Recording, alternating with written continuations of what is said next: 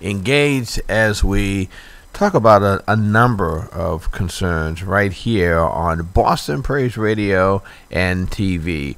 We're going to go to the phone lines right now and actually see who's on the line with us this morning. Good morning. I have both lines open, and who's there? This is your compatriot and colleague and anything else you want to call.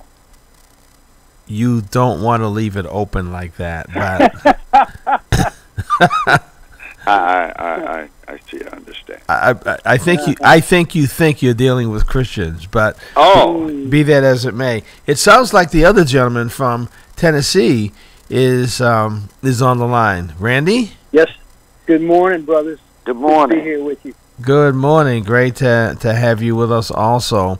What's the weather like up in Boston? Oh man, it's raining again every single day. It's been raining.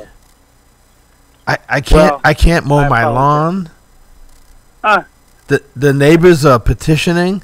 They want me out of the neighborhood because of the condition of my lawn. And I said to them, if you saw Pastor Randy and Pastor Davis's lawn, you would leave me alone. You know, you're right. You know, I'm fortunate. I'm fortunate to do a lot of things, but one is not gardening or things like that. Well, I apologize to you both, but it's a beautiful day here in Chattanooga. When you say beautiful, what's the temperature? It started out in the mid-60s. It'll get up to 88. Oh, my goodness. Today. We are nowhere near that. Do you know we had to put the heat on in the sanctuary last Sunday for the service? Yeah, we sure. Yeah. And I'm such a cold-natured person. You know, I don't know. I had to, well, the heat comes on here in our home as well. It's now a balmy 56. Man! Wow! Wow! Well, enjoy it. Enjoy it if you can. It's nice, crisp weather. But I was planting azalea bushes this morning. Oh my gosh! Oh my gosh! I mean, when I walked into the church on Sunday, it was a little bit. It was cold. I could feel it, and I said I could handle this because I'll put my robe on. But then a few people started approaching me, giving me that stare, and I know what that meant. It's cold, and we have a group of people who are just cold, you know, and I just could see them coming over and complaining. I said, you know what? So I put the heat on, and I put it on, not 60, 68, 69. I had to put it up to 70 to heat the building. That's crazy. 70. That's crazy. My wife has bad feelings about people in Dorchester because we were up there once in November. Okay. And the people were saying, you know, we New Englanders, we don't turn the heat on until after Thanksgiving. Wow. And my wife was about to turn the heat on. Let me tell you. Wow. Wow. That's right. I'm with Joan. I'm telling you, do not like the cold. No. If you want to get me to confess anything, put me in a cold room.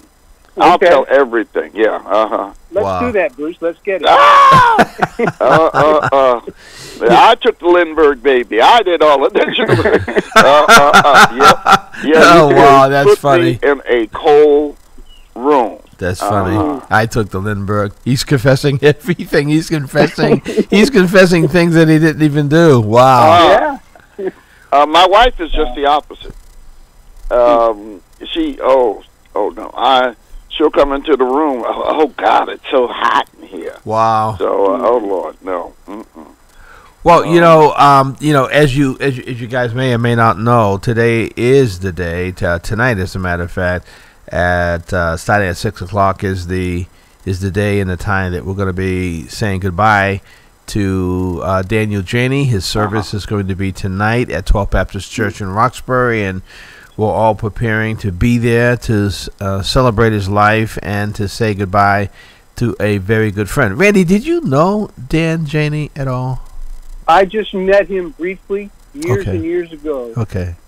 And I was talking to Oliver Tremue last night about him. And right. He remembers him with deep affection. Right. The days that Oliver was at seminary and fellowshipping with people at 12 Baptist. Right. And his service is going to be a combination of two churches celebrating him, the church, his family's church, which is 12 Baptist, and our church, which is where he has been for well over 26 years. It's going to be the elected officials in the community, because he was politically engaged and an advisor to many politicians that are in office now and who are no longer in office, and people in the community, in the social work world. And a gentleman in our church who is a returning citizen approached me last Sunday with tears in his eyes. He just learned about Dan's passing, I think, on Sunday morning. And he said to me that he was in a very, very desperate place, wanting to take his life, and he was incarcerated. And Dan, who was a counselor in the correctional institution, engaged him. And when Dan was through, the gentleman said he wanted to live. And Hallelujah. He never knew that he would end up in the same church as Dan Janey. Yeah, so there'll be a lot of stories like that. And so I just wanted to bring that to you as we think of, what it makes you do when a lifelong friend dies. What it makes me do anyway is, do you guys have your homegoing, your funeral arrangements all done and in a specific place that your family and church can retrieve them when your time comes? I don't. They pretty much know my wishes. In terms of the type of homegoing service I would wait a minute. I'm not included in, because I have some thoughts regarding your homegoing service. No, we've included you. I've had some thoughts in the past, too, mostly cement barrels. I knew I could depend on you folks. I know. We would say, forget what he wrote. We have some ideas right here. Randy, what about you? Are you set? Yeah, I've done it a few times. Of course, when I went to war for the Army, they make you fill out a will. Everybody has to make out a will before we leave. And power of attorney. Yeah. And so I made some notes then. I've done it since then. The only problem is, you do it, you put it somewhere, then you forget where you put it, and your family will never find it. They'll never find it. Yeah. Because you only have, it's interesting when someone dies, there really isn't a lot of time between the time they pass and then the time that the actual service takes place. And there's, and they're in grief and they're mourning. Right. And they're trying to work out with the funeral home all the arrangements. Right. And it's usually only until later, maybe as they're going through the papers, they go, "Oh, here are the hymns that." And so some years ago, I produced a document and I gave it to everybody in the church, and I said, "Fill this out, and then I want to meet with every one of you and just go over your funeral plans." Right. And some people were horrified because some people don't like to think about that. Right. But I will say that stuff's only as good as your administrative system, and I didn't have a good one. So it was hopefully some people benefited from it. Well, Reverend Haynes did a whole series many years ago on thanatology, and he did a whole series on how you prepare for your final days, and he did a series. He had the funeral morticians coming into the church, funeral directors, and they sat with the congregation and spent time talking with us, and it was a great preparation time. If you just do it once, Some people will avoid it or may not come to church that Sunday or may not come to that seminar. But if you deal with a series where you make them have to deal with it, I found that more people at 12 Baptist Church was prepared for that day than had he not done it. And yeah, absolutely. And I've sat with Reverend Haynes myself. I've been sitting with him for 4 months helping him to prepare his and revise his, and we finally got it all done and gave it to the church.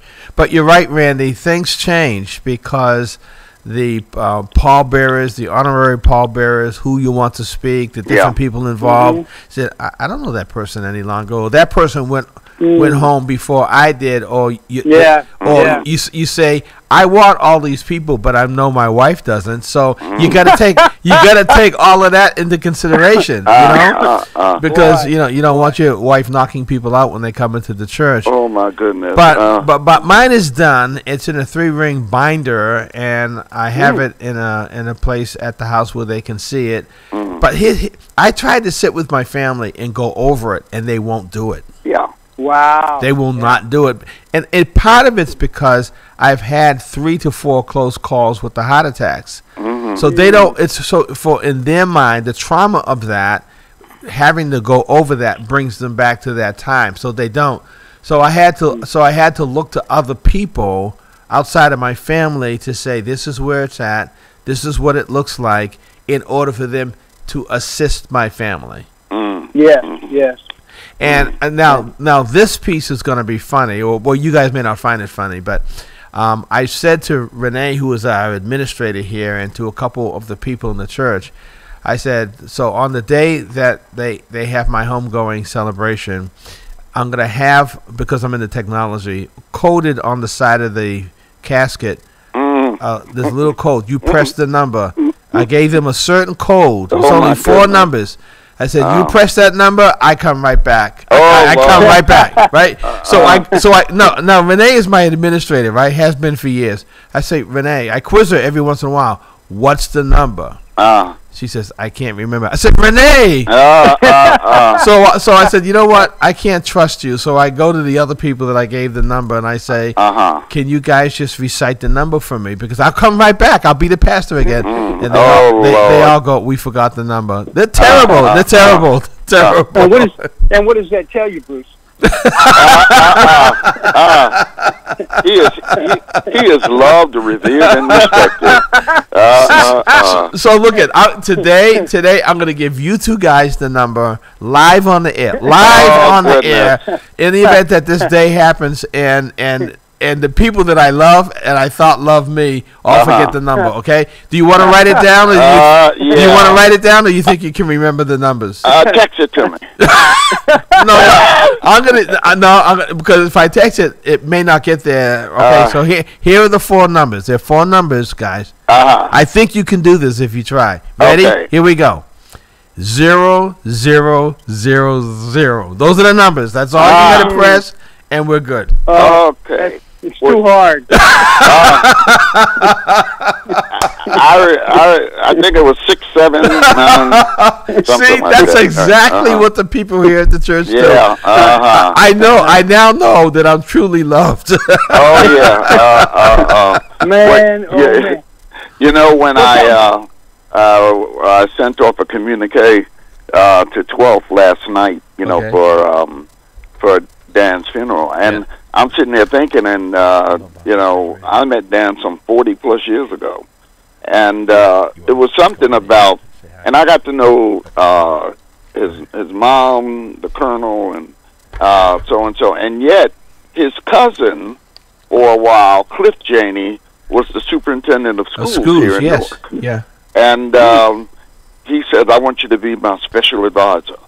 And what the world, So my relationship with Dan was great. Whenever we would be up in Boston or something like that, he always opened up his parents' home, for us to stay there, and they were great folks. And that was the first time I ever had beans for breakfast.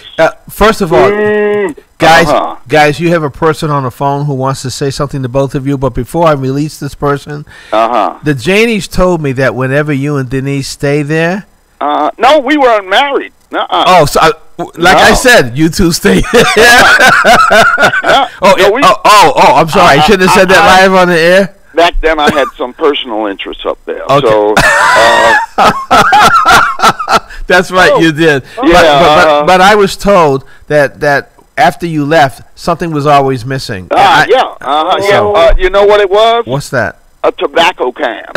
Because he just saved them. I remember later on when he was married and he had his favorite chair in the living room, and somewhere around was stacks of tobacco cans. And, he smoked a pipe for many years. And, I was just, wow, look at this. Well, Randy and Stephen, as I let this other person who's on the phone come in, Dr. Davis, I would rather have him, if he was going to smoke, I'd rather have him smoke tobacco than what you smoked. Okay, Carla, go ahead. You're live on the air. Carla, what is wrong with you guys this morning? Good morning. Good morning, everybody. Good morning, Pickles. Good morning. How are you? Well, thank you. Great. I just wanted to add a little something that Bruce and Stephen, I don't think you know about this. And Randy, tell your wife, Joan, that she is welcome to be part of the club. So we also have a set of codes, if you will, for people that we never liked, for people that were mean to you guys, and for people who we never wanted at your funeral or your homegoing. And when those people arrive, people know what to do. See, I told you guys.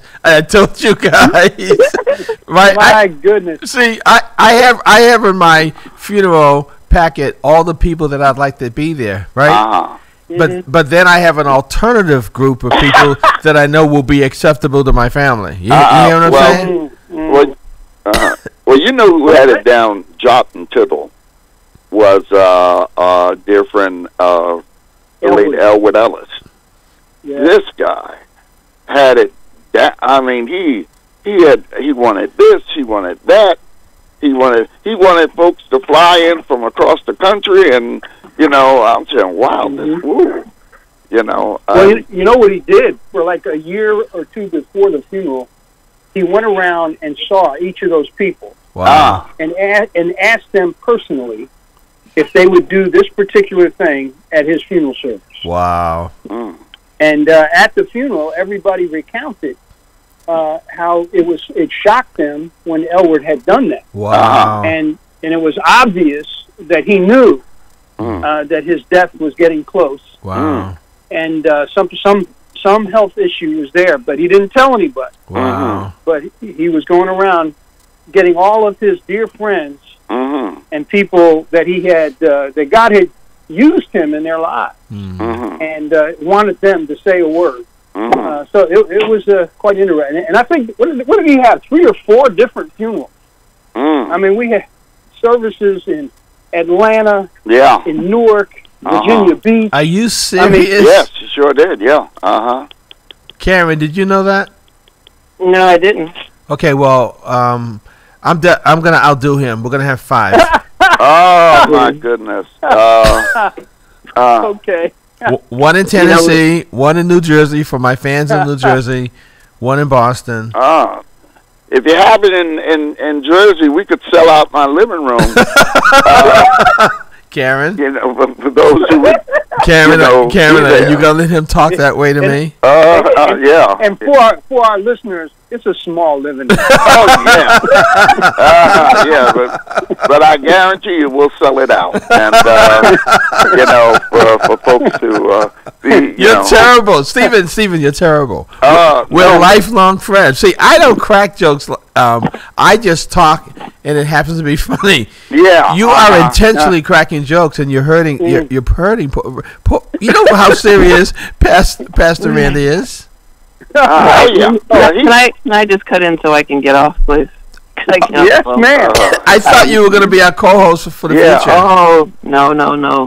You guys, you're way above my pay grade. So I'm going to go and get ready for work. Have a great conversation, you guys. But seriously, Randy, if Joan wants in on that code and how to get rid of people that we never wanted to be around you guys in the first place, just totally give me a buzz. It's foolproof. Kay, what are the 4 code numbers? Who said anything about 4 code numbers? See, guys? No, I'm talking about at my funeral, the code numbers you put in if you want me to come back. Yeah, 0000. Okay. She got it. Oh, okay, good. All right. I still can't Zero remember chance it. it's going to happen. But because you're in Jesus Christ, you are coming back. Amen. Thank you. Thank you. But hopefully not at the funeral home. I'm telling you. Right. I'm telling you. Oh my gosh. I thought you meant our code numbers, which are not nearly as complex. They're just thumbtacks in the appropriate seats. That's terrible. Well, my plans are just like in Westminster Abbey. I'm going to be implanted and interred on the floor of the church. On the floor of the church? Yes, that's where I'm going to be interred. So people that is funny at Westminster Abbey because you actually walk across the gravestone of Darwin and other famous people. Wow. And you kind of say, "Oh, I'm glad I'm walking on this guy." Wow. There you go. I don't. That's terrible. That's true. That's true, though. That's true. Well, Kay, can we talk about funerals for a moment? Yes, sure. I want to say goodbye to Karen. Karen, I'll see you tonight at the service. Karen, I'll see you tonight at home. Okay. Get him off the air. I lost my key, but it's all right.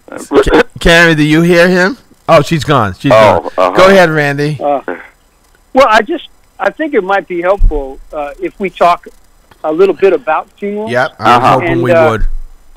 Last Sunday, I was preaching at a church, and a young man that had been in my church some years ago, he was reminding me, he said, when this man passed away in the church, I was at his funeral, he said. Mm-hmm. And when you came in at the back of the church, and all of us, we were all sitting down, all of a sudden we heard your voice over the microphone. Jesus said, I am the resurrection and the life. Oh. He said, it just sent chills down my spine. And then you said, let us stand. Mm-hmm. And, I walked down in front of the coffin quoting the scripture. And I told him, I said, man, I learned that from the black church. Mm.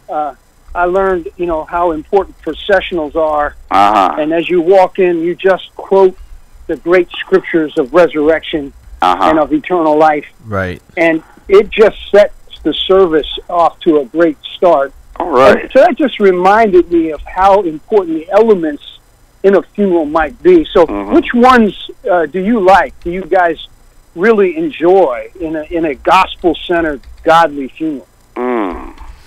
That's a good question. Well, going to what you said, the procession for me is extremely important, and the reading of Scripture. It sets the right tone at the beginning, and for the many non-believers who are there, they may be hearing the Word for the first time in a context that they can relate to personally, number one. Number two, one of the elements of a service is, for the believer, is the homegoing context where there is celebration. And whenever I'm a part of a service here at Global Ministries and we're celebrating the person, I can see a lot of the quote-unquote Roman Catholic friends of the deceased coming in, and they are not used to this high level of celebration at all. But they're clapping, they're singing, and they're engaged, and they usually approach me after the service and say how much it meant in their lives. And then the third thing about a service is I never put people in heaven. I never put them there. As it relates to, I never do that. Especially when I know nothing about the person and their testimony. But I've been to many funerals where the pastor puts people there. Yeah. Oh yeah. And yeah. and relaxes people in the congregation. They're so relaxed because their attitude is that if that person can go, then I don't have a problem. My life doesn't have to change at all. So those are three dynamics for me. You know, we do the processional, and usually I'm reading Psalm 1, Blessed is the man who, you know, and I usually do that so that by the time I get up to the lectern, and I've gone through Psalm 1, Psalm 27, and then I usually, one of the first things I tell the congregants who's there, what Amos said, prepare to meet your God. And I've had people tell me at the recessional when I'm standing at the door, you know, I'm prepared, you know. And I said, I hope I'm giving you instructions on how to be prepared. And so, you know, for me, I buried both of my parents. I buried my brother. I buried both of my in-laws. And I don't know how many, you know, in between. And each one has a special effect in terms of, I always think afterwards, you forgot to say this, or, you know, you forgot to do that and everything. And unless I really know the individual, and I tell them they're in the presence of God right now. And, you know, but you got to know them. You can't, you know, and then I've also done some crazy funerals. One, I literally had to tell everybody in the funeral home who was there to get out because they were starting a fight. Yeah, and then we did a funeral recently that, and this was a family member of a member of the church that, both even know Elizabeth and Lyons Avenue. After the funeral, they actually went out in the street, stopped the traffic, because the person who was dead was a gang member, and they literally had blocked off the street with their cars and it was a mess. To the point I had to tell the family, we will not do another funeral of your family in this church. I mean, we will, you know, we will be glad to be there with you in the funeral home, but never, not in this church, because it was horrible. Oh Lord, they wanted to fight. They,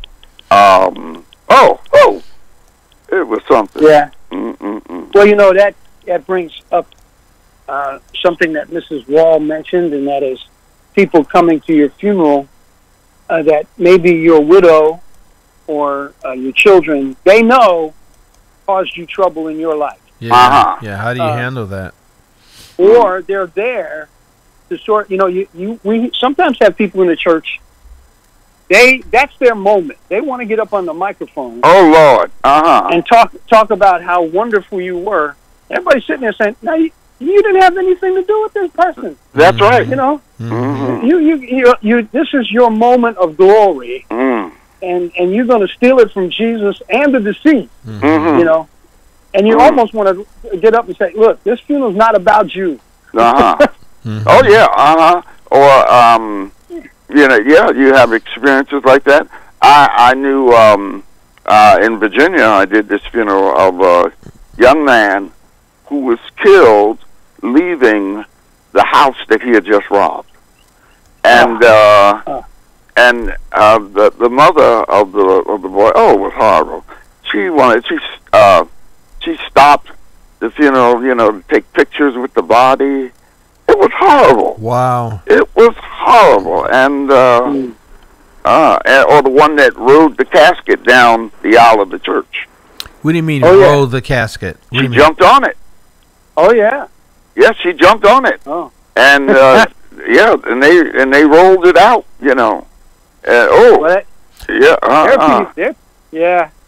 Crazy things happen at funerals. I had two. One, as you guys may or may not remember, in Boston, there was a funeral at a Morning Star Baptist church, and it was a gang person who was alleged to have been involved in the gang. The rival gang came in, I remember that. Blocked the entrances, and if I'm correct, started a fight and started stabbing people. Yeah, I remember that. That was some years ago. Yeah, that started a movement of change in our city because of that. But people were saying that because the church was all inside and not out on the streets, the young people had no respect for the building at all. It was just a regular building to them. They didn't understand.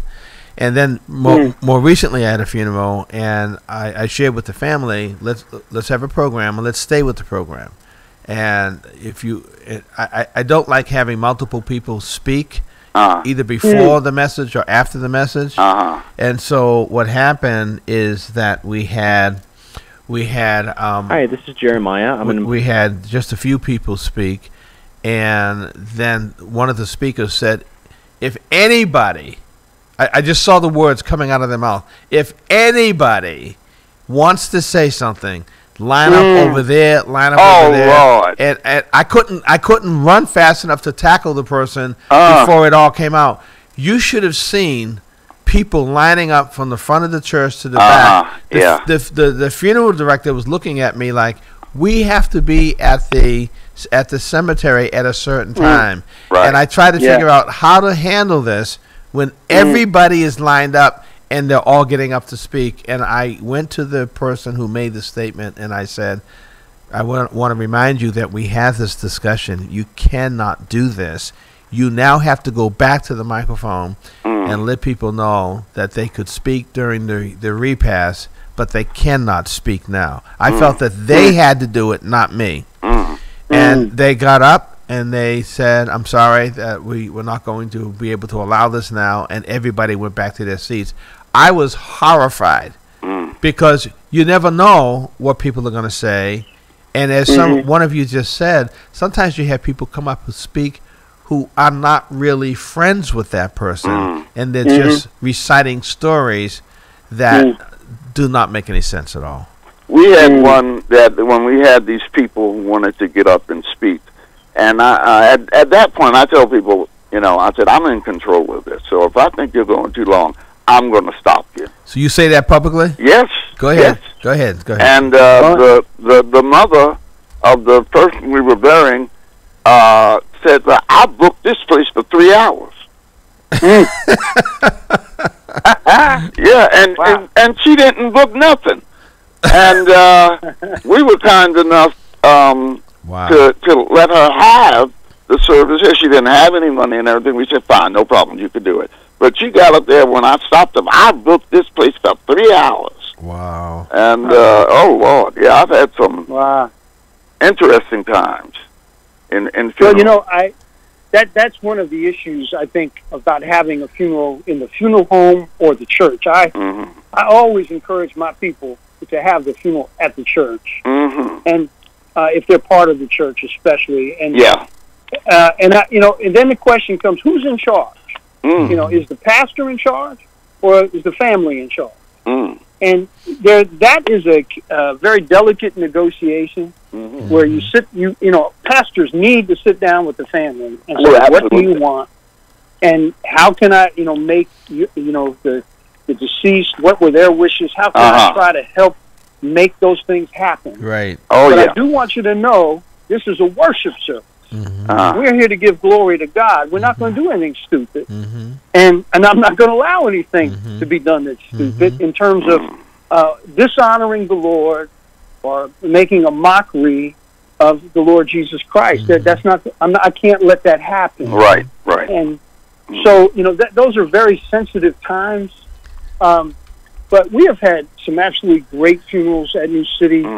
We often do an open mic, especially if it's a well-known person. Yes. But I do referee that. I stand there at the pulpit and I say, you have 2 minutes. Yeah. And if you hear me coughing behind you, that means sit down. And I always let the family members finish that time. Right. But I always ask them first, do you want anybody else to speak? Right. And a lot of times families say no. Sometimes they don't want to say anything. Right. Right. But we have had, unlike and I've had people say, "Oh man, when I die, could New City do my funeral?" And I said, "You're not part of the church, no. You got to earn that, baby." There you go. That's right. Yeah. Wow. You could have it at New City, but you're not going to have a New City funeral. There you go. What I mean by that, is our choir turns out, and we're close. We always close it with the same song, "Death Is Ended," written by our musician James Ward. And that is a glorious hymn to die to. Let me tell you. Now, talk to me, both of you guys. Talk to me about altar calls at your homegoing services, because on some occasions I do it, and I'm very surprised at the response. What do you guys do regarding altar calls? I do what we're familiar with, an invitation, and ask the people to respond by raising their hands. Not to have them come up, because I know for my church, that would just be a mess in terms of trying to deal with the body and having people come up and everything. It's kind of crazy.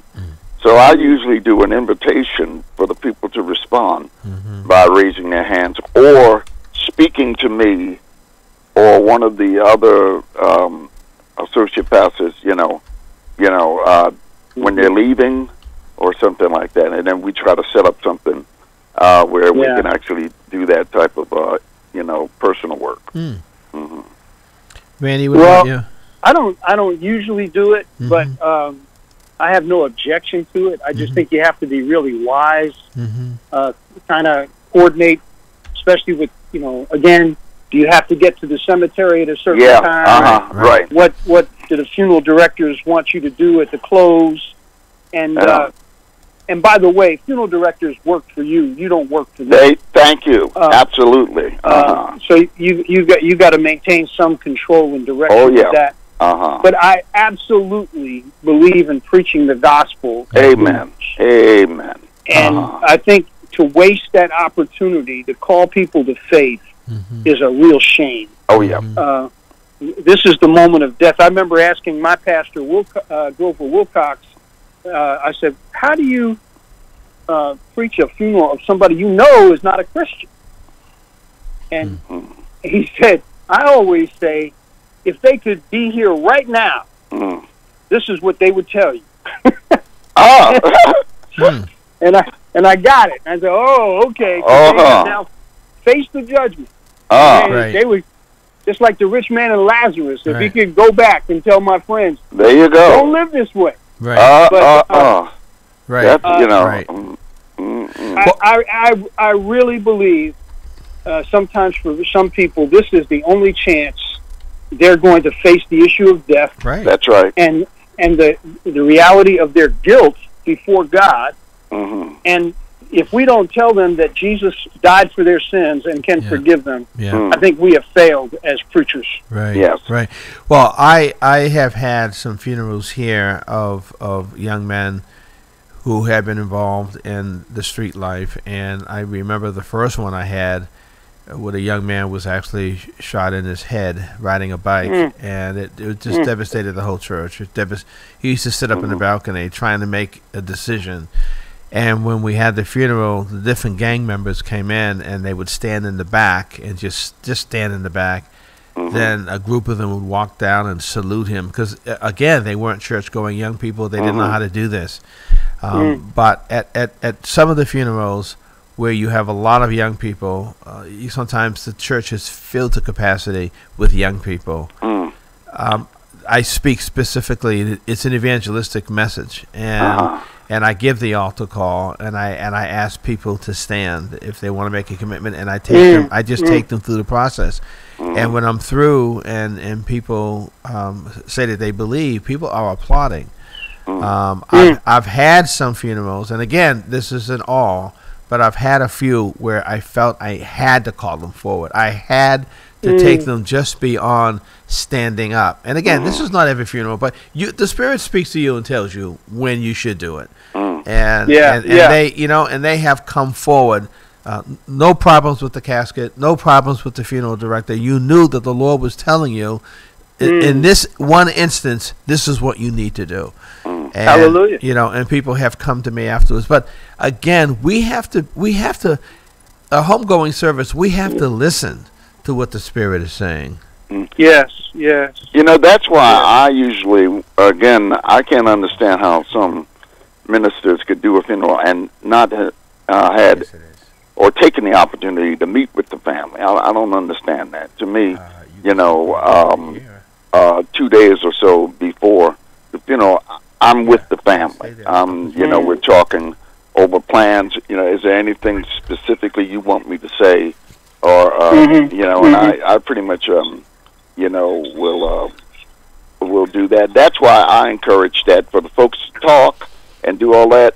Let's do it at the viewing, which is usually the day before the funeral. And, I encourage, if you want to say something, now, because we are at a limited time. And I think it's nationwide that if you do a funeral on a Saturday, you better have that body there at the cemetery before 12 noon. Because I know here, the union, they got to pay like double time or something like that if you go over, the 12 noon time. And I explained that to the family. Okay, we'll get out there. Or you're going to have the honorary pallbearers digging the hole. That's what you're going to have. we have a caller. Caller, go ahead. You're live on the air with Pastor Randy and Pastor Davis. Good morning, all you good-looking young men this morning. Oh, she must be talking to me. God bless you. Yes, I am. I'm talking to each and every one of you. The other two are old, man. It's so good to hear you again and to know that you're well, a pastor. I'm calling especially, though, for Pastor Randy. The last broadcast you had, and I heard that Pastor Randy was going to be here. Is it this month or next month in Boston? In July. You come in July, Pastor Randy? Yes, ma'am. Okay. I don't know if you remember me, but I was a little black woman at Christ the King when you came before. We had a beautiful conversation, and I just wanted to let you know that when you come this time, I'm looking forward to seeing you again. Well, thank you. You're a Southerner. You're a Southerner, and I'm a Southerner. Okay. Ma'am, he's actually, he's not a Southerner. He's he's not a Dixiecrat, but, because he's actually from New Jersey. No, he was born in Tennessee, right? Thank you, Stephen. He's a Southerner. He's a Southerner. He's a Southerner. He did time in Southern jails, but other than that, well, thank you so much. I had been hearing you, and it just dawned on me. Yes, that's Pastor Randy. He was at Christ the King. Was it last year? Yeah, I get up about once a year. Yeah, at least. Yeah, it was either last year or the year before. But anyway, God bless you all. It's good to hear you young fellows. Thank you, Reverend. Thank you, ma'am. Bless God you. Bless. God bless you too. Bye-bye. Hey, could I bring up another subject? Sure, go ahead. This has to do with the shooting at the synagogue in California. Oh, Lord, yeah.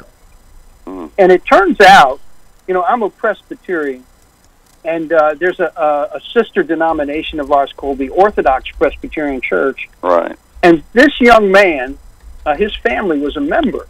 Really? Of the Orthodox Presbyterian Church in Escondido. And unfortunately, the pastor said, this young man never came to Sunday school, he never came to youth group, but his family was part of the church. And by age 19, I guess he had become pretty immersed in white supremacy and anti-Semitism. And then, of course, as we know now, he got an AR-15 and he went to a synagogue and killed a lady and shot 3 other people, including the rabbi. And, this kind of hits close to home because his church, that denomination, is faithful in preaching the gospel, preaching the Bible.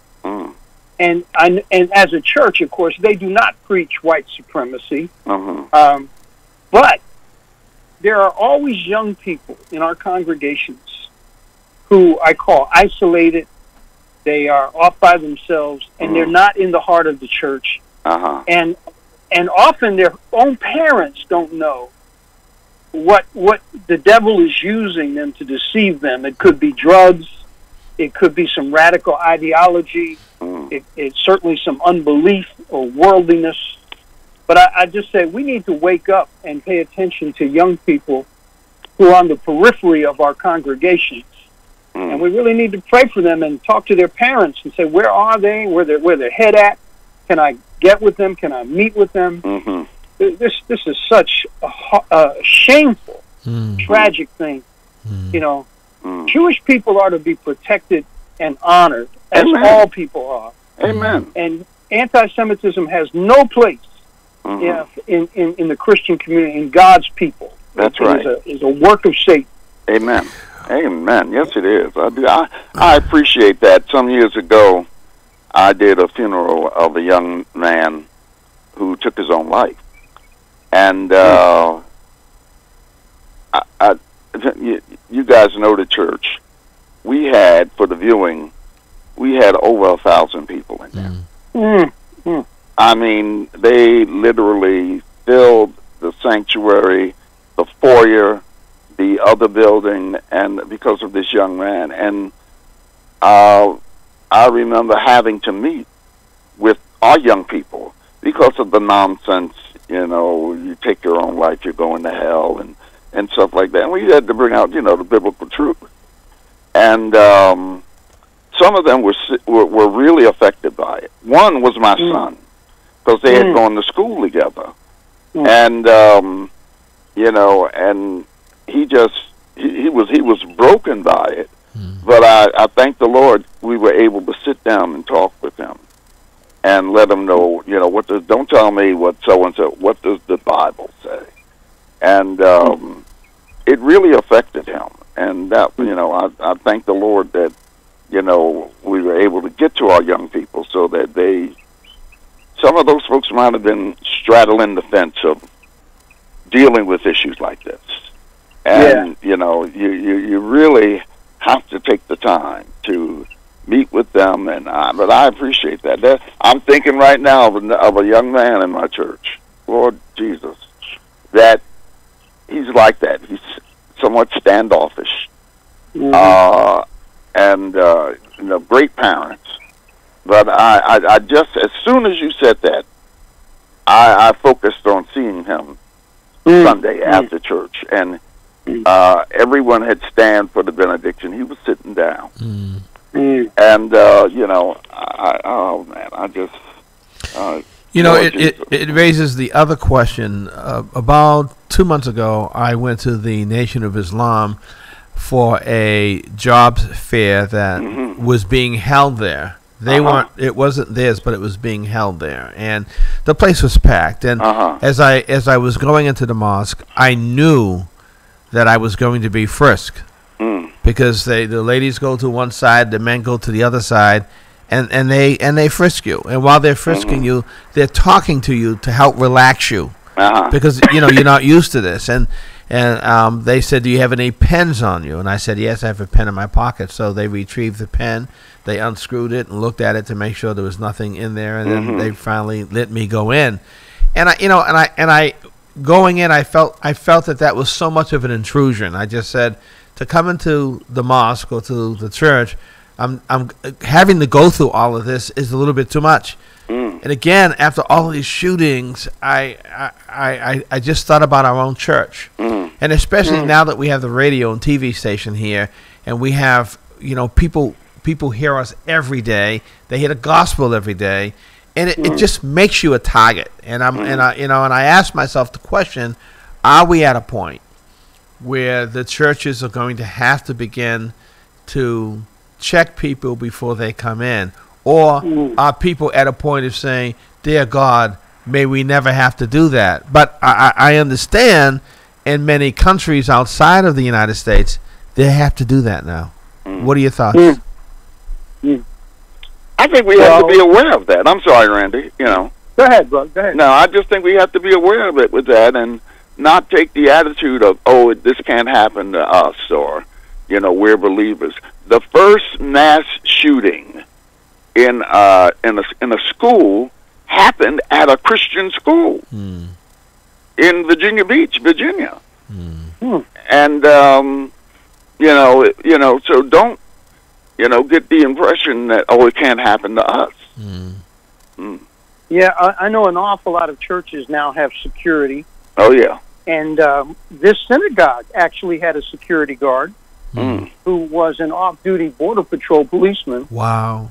And he got there after the young man was getting into his car to leave. Wow. And wound up, he wound up taking some shots at the young man and hit his car. But he wasn't, we have a police officer at our church. And, you know, obviously if somebody is intent on walking in and shooting people, they're going to be watching for your one police officer or your one security guard. And as soon as he walks around the back of the parking lot, that's when they walk in and start doing the shooting. And, you know, ultimately, there is no safety outside of Jesus Christ. Amen. There is no safety out of just trusting in the Lord. So many people, you know, will say, I don't want to live in the inner city. There's so much violence there. And I said, well, why don't you move to Connecticut, to the town where that kid walked in and killed all those kids in the elementary school. I mean, living in the suburbs or the city, you still have to trust God with your life. Amen. Because we live in a world of violence.